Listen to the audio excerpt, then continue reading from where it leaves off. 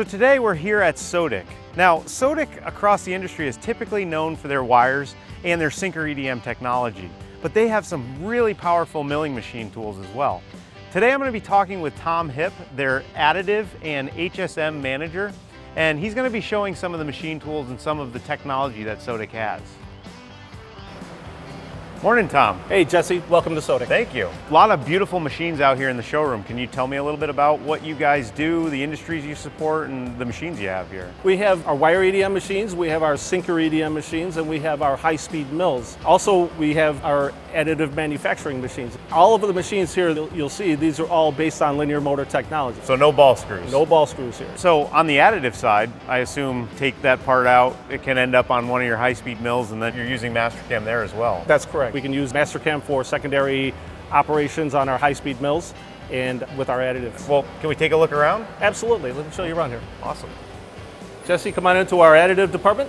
This is an LPM 325, and I'm guessing based off of that green tint on the glass, this is a laser behind it. Yes, it is. This is a metal manufacturing 3D printer. This part was made on this machine? This was, yes. So we made this part on the LPM 325, and then we took it over to our high-speed mill, and we milled half of the part. That way we could show additive on one side and the results of milling it on the other half of the part. So what does that feature on the bottom?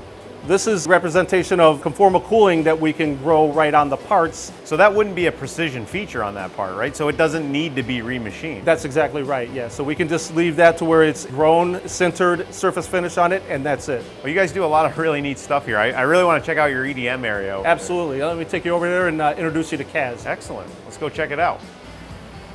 Hey, Kaz. Hi, Jesse. How are you? Good. So I know a lot of people out in industry, right, when they hear Sodick, they think EDM. Why is that? One reason is got to be our linear motor drives. You're not going to get that wear and tear that you would see on a ball screw machine. This is actually our newest iGroove machine. So you got that wire rotation unit that everybody's talking about. And then our step cut technology is included. Excellent. Of course, we can program this with Mastercam. Exactly. It's fully compatible, makes our workflow very, very easy, and then easy setup in our NC unit as well. So Sodick doesn't just do wire, you guys do sinker as well. Yeah, let me take you over to the sinker.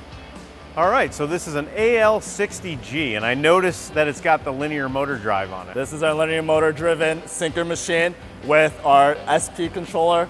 So from a Mastercam side, when we talk about sinker, we're really talking about the electrodes. We need Mastercam in order to make that graphite electrode and transition in. We need precision. So Mastercam along with our UH's precision makes that happen. Excellent. Well, I'm gonna go back over to Tom and check that out over on that machine. Awesome, thank you. All right, so I was just over talking to Kaz on the EDM side, and we were talking about electrodes and machining them on your machining centers, your high-speed machining center. I'm looking at this part here, that electrode in graphite, and just the finite detail there. I mean, it must have been some tiny tools you were using. Yeah, we went down to 0.5 millimeter on this part here. This part was made on our high-speed mill and programmed using Mastercam. I also see you've got a hardened stainless part here that we've worked on previously. I think this really sums up the precision that the Sodick mill has. To get in there with these tiny microscopic little features and have the control over that end mill it's incredible.